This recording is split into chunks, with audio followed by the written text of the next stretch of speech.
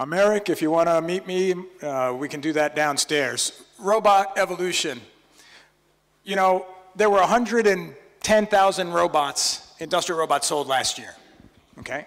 All of them met these qualities.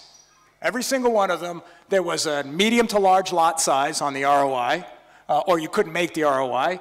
The number of tasks that the robot was going to do in its lifetime were few. It just did them over and over again. Somebody with some skill had to go teach that robot. The robot was fenced away from the people, and typically the robot was anchored to the floor, and if we got fancy, it slid back and forth, okay? And that doesn't matter what color robot it is or what the configuration was. Whether it was a Delta or a 15 DOF manipulator or a standard 6-axis machine, these were the essential qualities for a production robot. What we really need is a production partner, okay? If robotics is going to meet the promise of, you know, delivering man from drudgery, and we're going to do it in places other than automotive OEMs, then this is what you need. You have to have it achievable, commercially speaking, with a small lot size. High mix, low volume. What that means is you got to think of your tasks, your one-off task as the standard, not the exception. Which means that the burden of the programming effort to the runtime has got to be turned around. Right now, the programming is difficult. So we have to have automatically generated paths, trajectories, robot programs, or direct teaching methods. Just grab the robot, move it where you need it to go. As you start moving towards the other parts of manufacturing, where there are people, then you have to have interaction be frequent. So you're going to have the collaborative shared space. And then the robot needs to be freely deployable, right?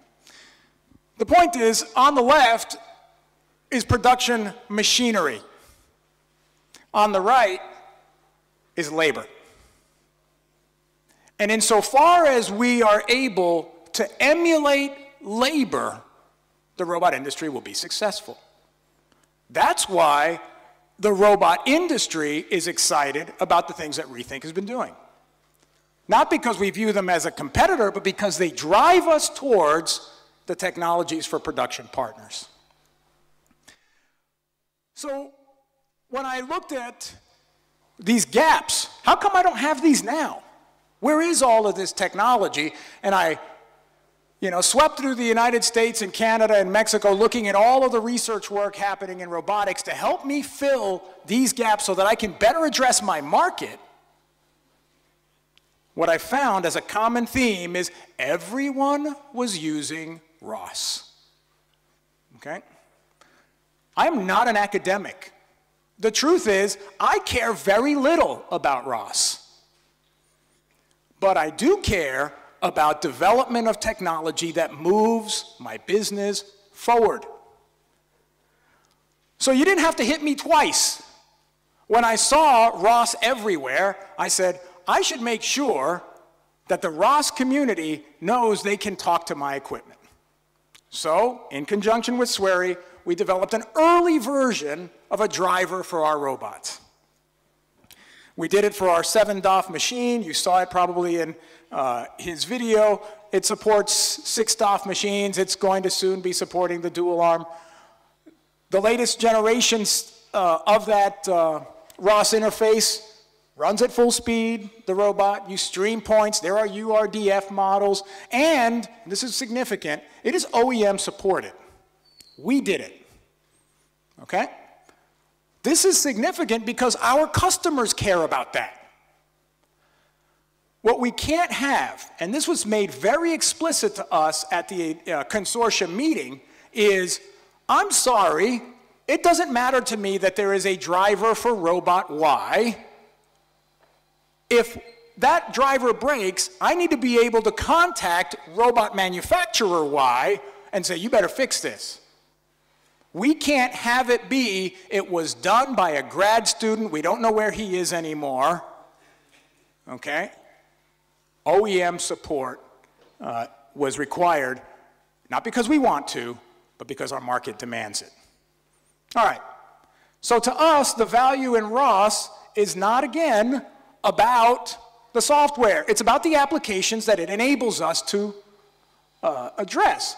So in this early version, this is a 7-DOF on a OmniWheel platform, and it is simulating depainting of an airfoil of a path it has never been taught, and it's achieving it to within very tight tolerances because it's also integrated to the external metrology system.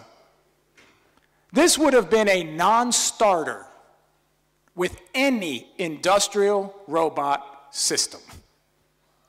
The only way that this was possible was through ROS. It's the application that it makes viable that's important to us. So what do I hear when I talk to my colleagues about ROS? I already know how to do that, okay? I don't need ROS. That means you don't have any idea what ROS is doing, okay? Because when you first talk to us, when you first engage us as robot manufacturers and you start talking about interfaces, we think you're wanting to step on our IK and our dynamics model and our servo control. We know how to do that, and we can do that better than you, all right? We have 30 years of doing that. But that's not what the ROS community is offering. This is a misunderstanding between us and you. Right? ROS adds little value to process robots. This is actually important, right? The majority of industrial robots sold, paint, spot welding, arc welding, there's all of this process expertise out there, and ROS doesn't address that. That's also a bit of a fallacy. It's true that ROS purports to have no ability to slope analog values for, paint fan spray. There's no interest in you doing that, right? So the software's not going to support that. On the other hand, there's lots of activities around that paint process that ROS does address in trajectory generation, collision avoidance, and these other things. But I do want to talk about this a minute. George Devil, right? The seminal patent in the industrial robot industry, the programmed article transfer, him and Joe Engelberger, right? 1961. 50 years later, everybody's first robot is still a pick-and-place machine, right? It doesn't matter if it's a Lego Mindstorm or the PR2, everybody starts out picking and placing hardware, moving components around. That's fine. There's a lot of it to be done, and certainly ROS has a lot of tools that make this more viable. So I don't want to discount that. On the other hand, back to that, all of these robots doing process work, we've got to think beyond material handling. And that's really my challenge to this group, is think in terms of all the things the robots could do as we move beyond poses, beyond pick and place, and to intelligent trajectory planning. Right? That's why this curious, silly-looking demo downstairs is so compelling to me. Right?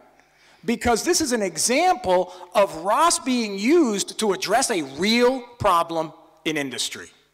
Nobody, but nobody, likes to hold a grinder all day and deburr components. But it happens everywhere. Why hasn't robotics been applied to it before?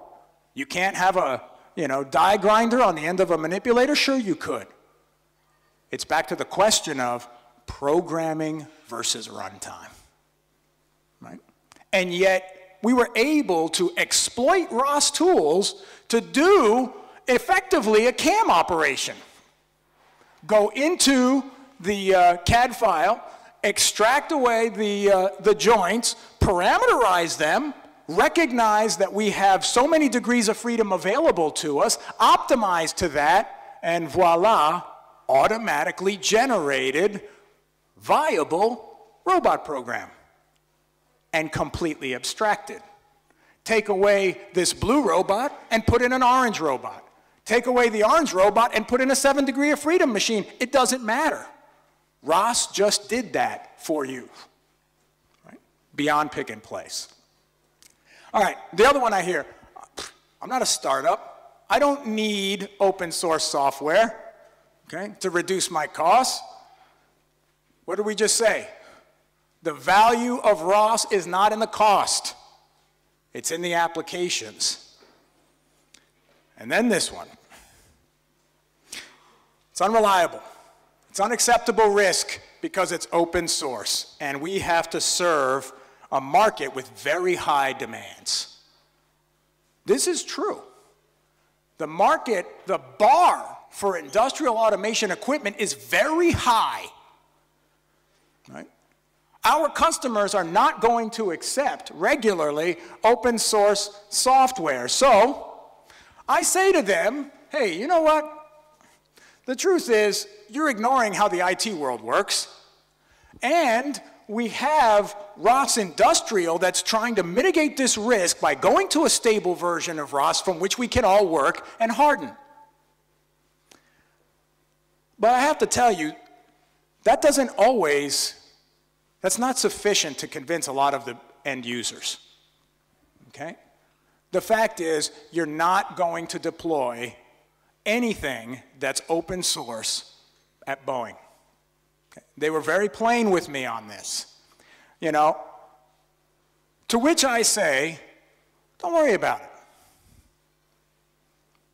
okay? On the left is my 3D printer at the shop. On the right is my vertical machining center at the same shop. Bought the 3D printer 2 years ago, use it all the time. Why? Because it allows me to very readily do a prototype, do proof of principle on whatever little mechanism it is that's of interest to me, allows me to quickly validate and iterate on a design, and then once I'm done with that cycle, you know what I do? I send it to the mill, and I make it out of machined aluminum, right? I hardened the prototype. I would offer to you that ROS is the 3D prototyper of robot software.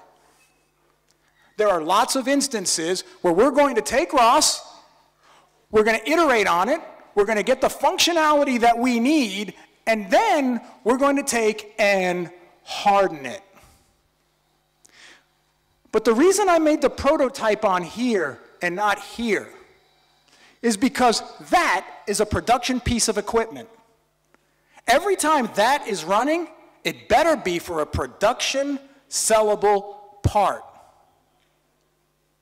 The same is true with my software development group. The same is true with my resource. The number of people worldwide that know the informed language to the ability that they can create new functionality within my robot controller, that's a very small group. That is a resource I need to optimize. And the way that I do that is by front-ending the prototyping work in ROS. But in the end, it gets hardened. And we run it on VxWorks. And then we can go back to our user and say, it's all right.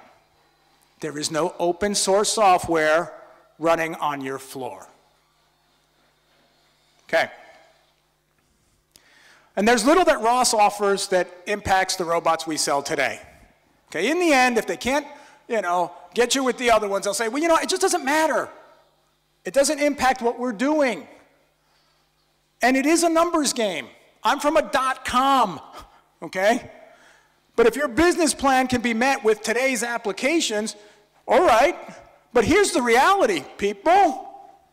There were 107,000 robots shipped last year. Look how many of them went to automotive. 64,000. This is 60% of the industrial hardware went to a customer. That's a bad situation. Okay? We're frankly, in this industry, not very far removed from being just another automotive component supplier. You could be providing steering wheels, valve stems, robots, seats, it's all the same. From a business model perspective, okay, we don't like that. Secondly, that 107,000 number is pretty small when you think about it. You see, the robot industry's never been important enough to drive our own technology.